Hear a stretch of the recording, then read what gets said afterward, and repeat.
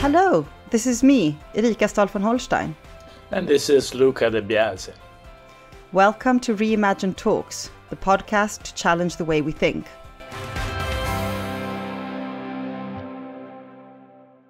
Today we are here to reimagine ethics with Professor Jeroen van der Hoven. Jeroen is University Professor of Ethics and Technology at Delft University of Technology and Editor-in-Chief of Ethics and Information Technology. He is currently Scientific Director of the Delft Digital Ethics Center. He is also a permanent member of the European Group on Ethics to the President of the European Commission. Jeroen, thank you very much for joining us here today to talk about some of these issues that are currently dominating our headlines. But before diving into some of the more controversial topics of today, maybe we should start at the beginning. And I'd like to ask you, what do we mean by ethics and why is it important? Well, ethics is usually defined as the reflection and the study of moral phenomena, the way people handle in their daily practice, in their daily lives, ethical issues pertaining to good and bad, right and wrong. So they confront all kinds of dilemmas and difficult questions, disagreements, and they talk about it and they try to resolve them. So ethics is a kind of a reflection and systematic study of those moral phenomena. So it's important to make that kind of level distinction. It's kind of a meta activity that deals with issues that everyone confronts in daily life pertaining to good and bad, and right and wrong. And it's something that we do all the time, although we are not constantly aware of it, but we do more of it than we think. And so usually, to take that a little bit further, in philosophy, the distinction is made between you could do that study and that reflection in a descriptive way. So like anthropologists or sociologists do it. You just describe the way people do that in a systematic and orderly way. Or you could take a normative point of view and try to come up with theories that provide you with handles or guidelines to answer those difficult questions. Or you could even take it one meta step further up and discuss the meaning of terms like justice or fairness or dignity, and so then you get into fairly abstract and analytical philosophy about the meaning of those terms. That's what we call meta-ethics. And then there is finally this practical or applied ethics, where you try to apply these normative ethical theories. It's good to remind ourselves that there is no unique single correct answer to these issues, and that there are limits to the precision that we can achieve. Being reminded of Aristotle's idea that we shouldn't strive after a level of precision that the subject matter doesn't allow us to achieve. So it is in and by itself a hard subject matter, and still a lot of controversy about these issues. The other thing to say about ethics is that it is, of course, as you already kind of alluded to in your introduction, it's very popular. Everyone is doing ethics, and it requires a very subtle balancing act between, for example, subjective and objective points of view, partial and impartial points of view, reason and emotion, self-interest and the interests of others. So that is also something that needs to be taken on board. A general characterization of this moral phenomena is usually, there's a lot of agreement about that it's to do with restraint, with self-imposed constraints on the pursuit of your own goals, your own interests, or the interests of your group. And trying to conceive of the interests and needs of others and rights of others, and have them work in your decision making as constraints on the way what you pursue, what you want to achieve. It seems that we really know more ethics is going to be important for our society, but we also think that it can be important to reimagine ethics for dealing with the big challenges that the world is facing and the different cultures that have to face it. So do you think that we need to reimagine ethics and that something went wrong with the ethics that we used to use? Yeah, I think it is about time to do that. We cannot solve the problems that we're confronted with by the ethics that we already have developed over thousands of years, and that have a long history, 2,500 years before we go back to the times of ancient Greece and Socrates and Plato and Aristotle I already mentioned. There's a lot of very deep insights that are still very relevant today. So it's not just a matter of, throw that all overboard. But we need to configure it in a different way. And therefore, we have to look at what this time and age requires. So, for example, look at a number of problems and then see what is required to deal with those problems of the present day and age.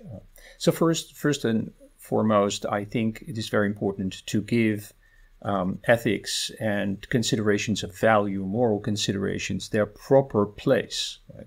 Often we are so, involved in the complexities of daily life and of the pursuit of our own interests. For example, think only of the values that the market economy kind of imposes upon us. It's all about money. It's about making our businesses run, economic parameters. And then we forget, we know that we forget about, the interests of others because we're so involved in the pursuit of our own interests. So greed is good. We know that dictum. But then if that's your motto in life, then you will not take into consideration the interests of others. So, and then there are the complexities. We have made societies very complex, institutionally, technologically, in all respects, so that it's very, very easy to hide and to be, what we have called in some publications a moral fog. You lost the true north, and it's very complex. You can always say, oh, it's so complex. I fail to understand and to have a good grasp of matters.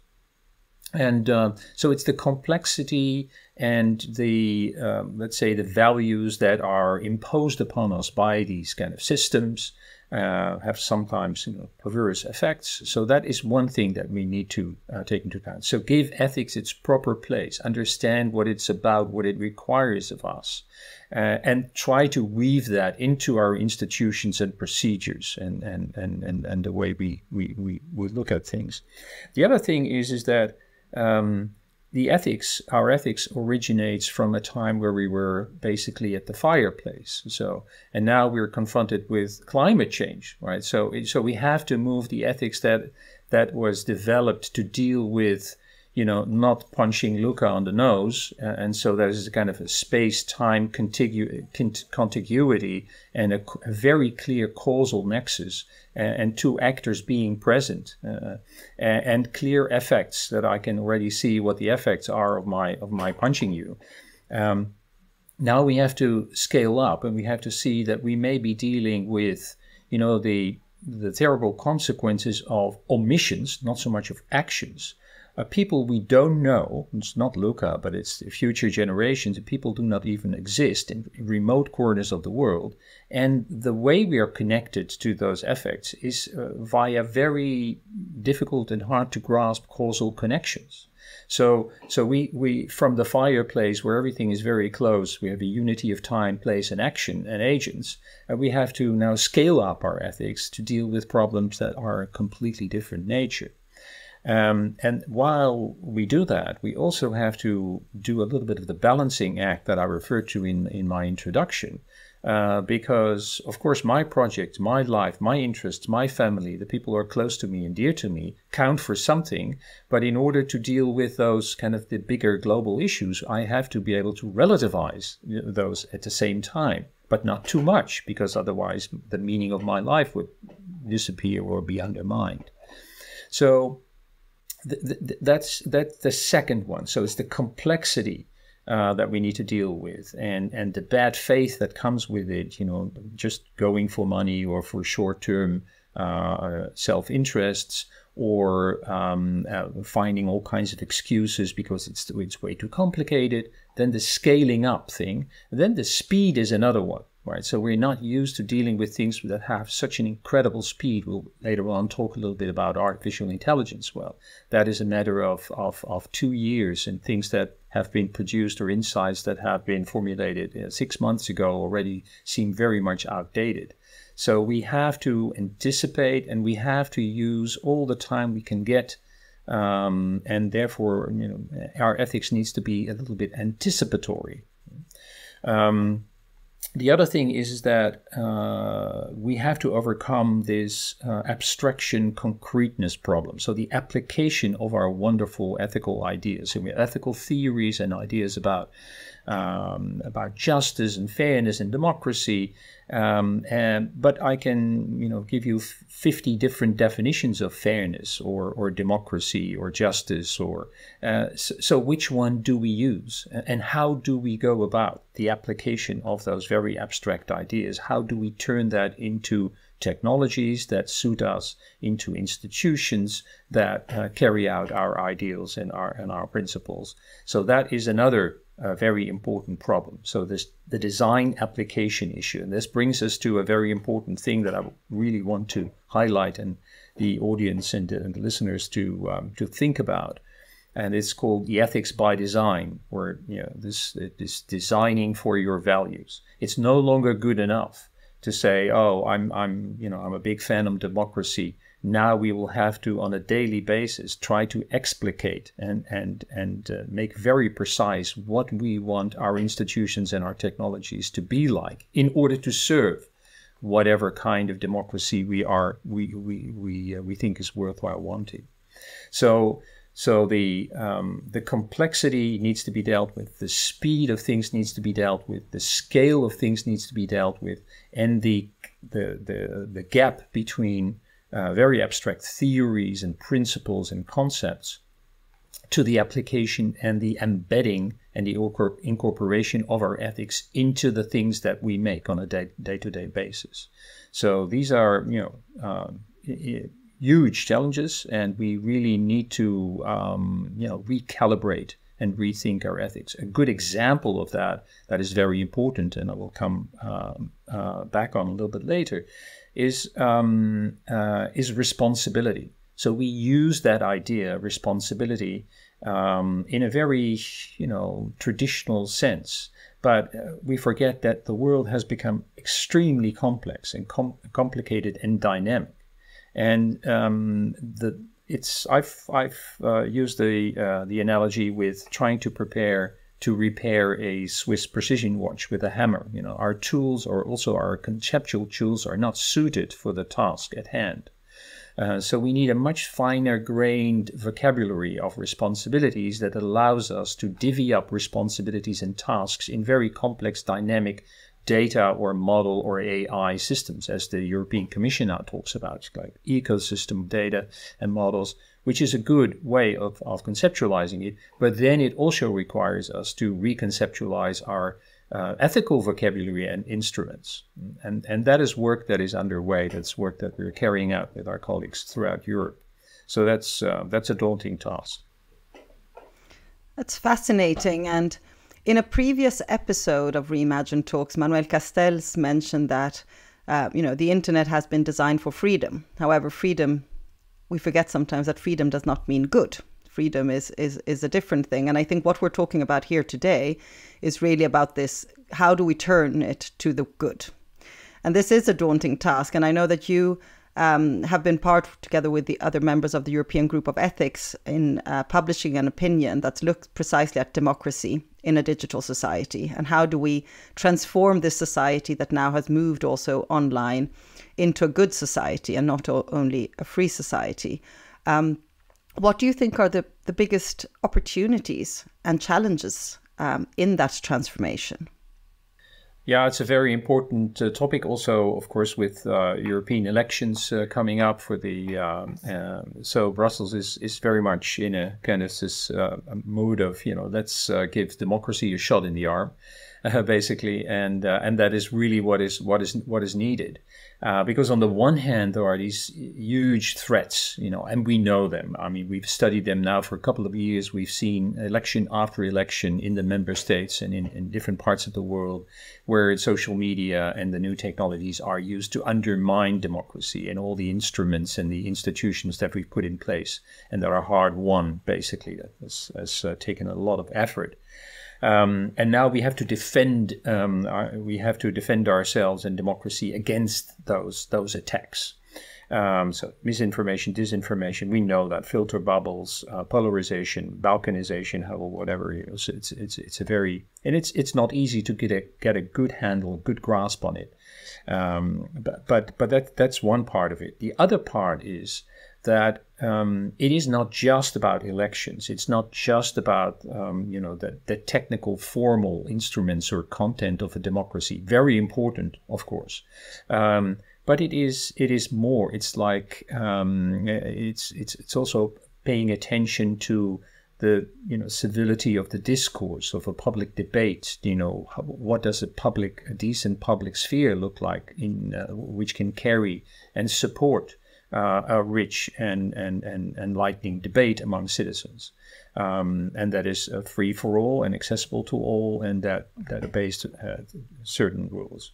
So that's and in order to achieve that is not only a defensive task that is required of us, but it's also an offensive task, and that I think is something that is on our plate right now. So while carrying out the defensive work on democracy and trying to salvage it and save it and fence it.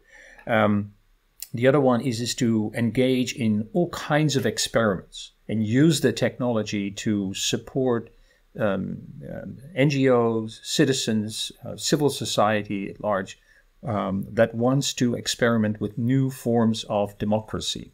And the technology is wonderful for that. In the same way it can be a very kind of a big threat, it can also be a big opportunity for us, and therefore I want to see more. I would like to see much more of those democratic experiments where we do what I just sketched.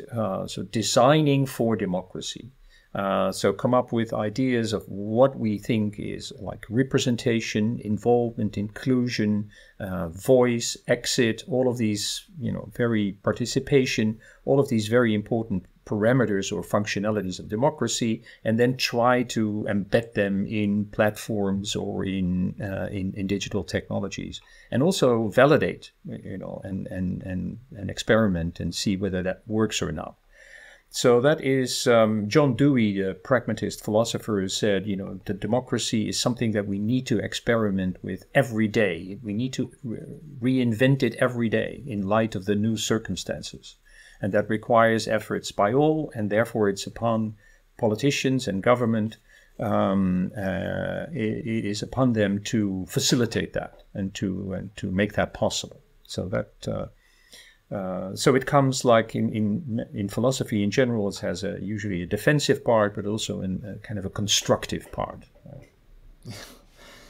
Well, you just shown us some of the biggest challenges in bringing ethics from ideal to reality, but in reality now we live together with this big discourse, big discussion about artificial intelligence. You already mentioned that, how this is changing the context in which you work. Mm-hmm. Yeah, so AI, it's clear that that's one of the big challenges, technological challenges, societal challenges. I would like to introduce the idea that Europe has promoted in the last decade under the previous, but also under the present framework program of the European Commission. And I think the Commission should be commended for the fact that they highlighted what they call responsible innovation. So So responsible innovation is the responsible development and use and implementation of a new technology. And so what does it mean? Let us just briefly unpack that. First of all, a technology should be geared towards and used to solve a really important and relevant moral problem. Think of a societal problem. So think about energy transition, circular economy, in mobility and transport, migration, and we know what the list of those problems are that we urgently need to solve: climate change. Look at the UN Sustainable Development Goals, for example. We previously talked about the Millennium Goals, but we know there's a huge set of problems, and they need to be addressed urgently. So several members of the family of the UN have already said this AI should be geared towards solving those problems, those societal problems. And we can use some help, as I already said. So responsible innovation is not about, oh, I have thought about something new. I have a new functionality. That's great. But that's not per se good, right? That requires an independent argument of why that is good.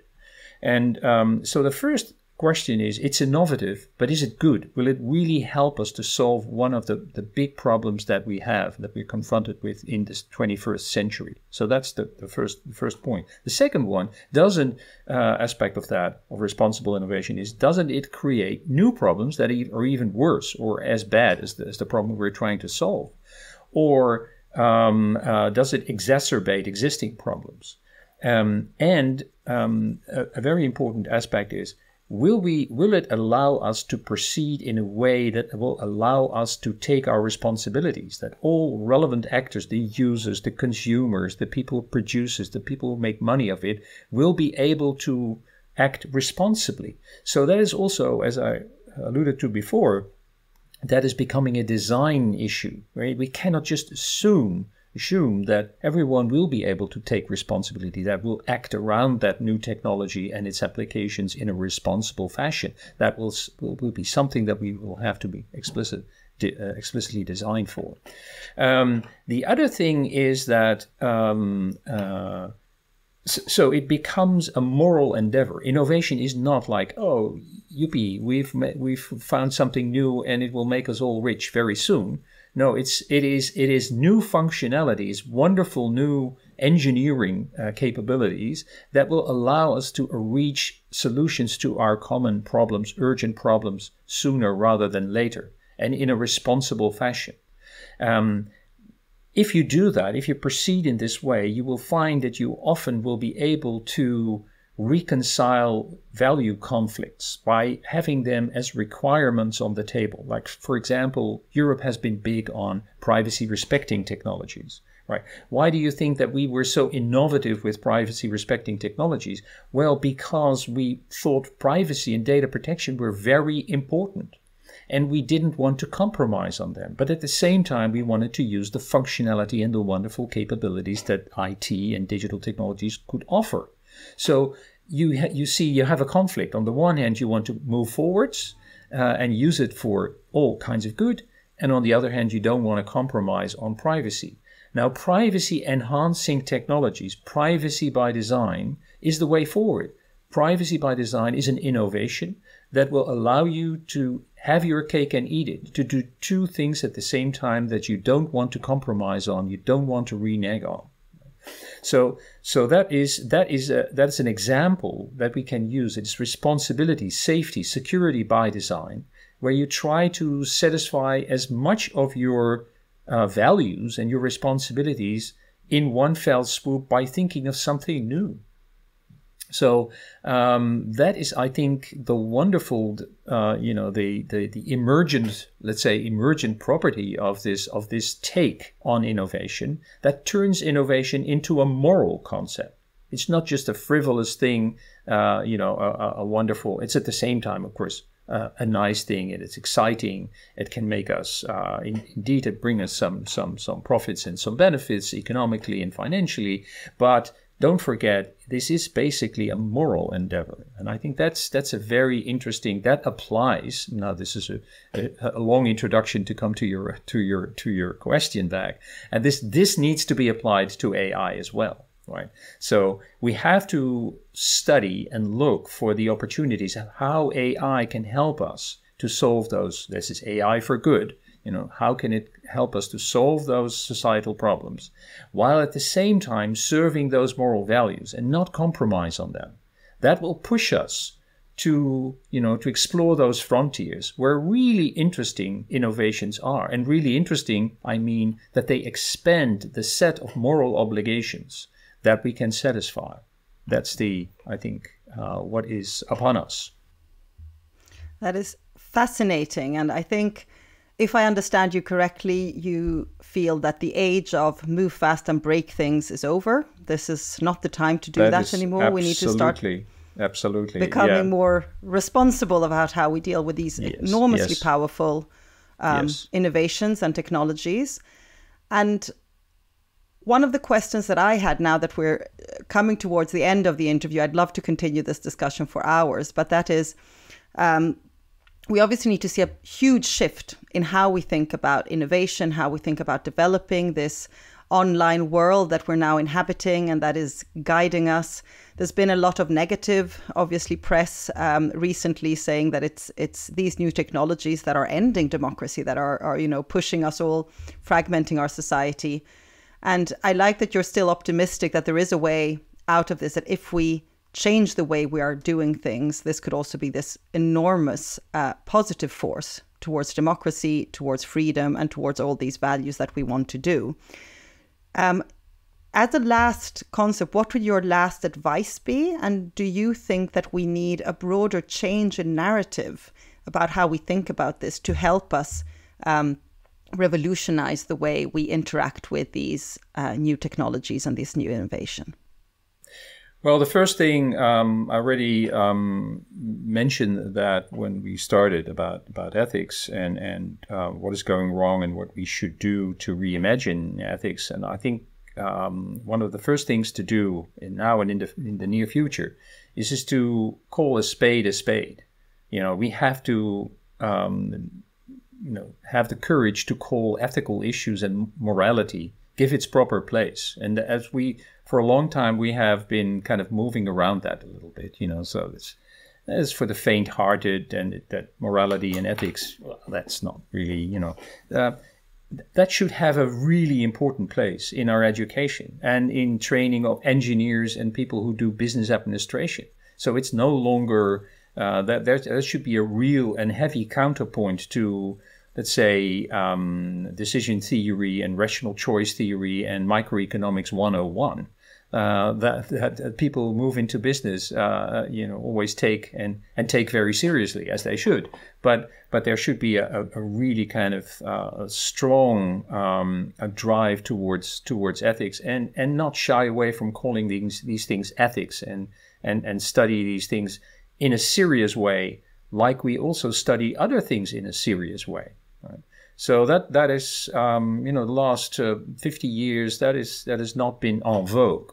But we have to do that again. We have to have the courage to do that again and have conversations. That I think that is almost the most important thing. And we have to be very careful not to let, let's say, the corporate world and big tech have the last word on these very important infrastructural and public goods and common goods that we have. I mean, that is something that we, the citizens or the population, should be thinking about and should be deciding upon. And it's not something that should be forced upon us because of some quarterly revenue thinking or short-termism or whatever. So that is, I think, we are putting the cart before the horse, right? So it's the ethical horse that should be where it should be, and so now we are taking guidance from, as I said, profit and quarterly revenues and short-term gains, not unimportant, but they should have their proper place. It's not about eyeballs, and it's not about follows and likes. In an interesting societal political arrangement, these things come as a result of merit, or something that you have something interesting to say, not the other way around. So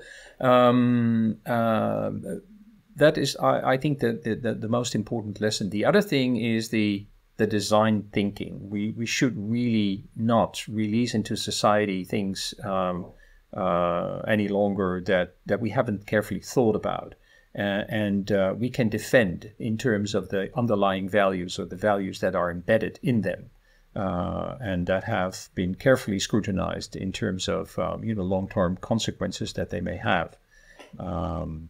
If there are none, that's fine. So that we shouldn't be. We should also be able to enjoy life, but yeah. So my main lesson is to give ethics its proper place, and take it very serious, as we take other things very serious. Well, thank you very much, Professor van der Hoven, for joining us here and for underlining the need to reimagine ethics, give it its proper place, and really put it at the center in how we see innovation moving forward. This will require an enormous transition, but I do feel that the public is on your side. There's an outcry, I would say, for doing things differently. So let's start to think design and to rethink ethics. Thank you very much. Thank you so much for having me. Yep. And good luck with your work. Cheers. Bye-bye. Bye. Bye.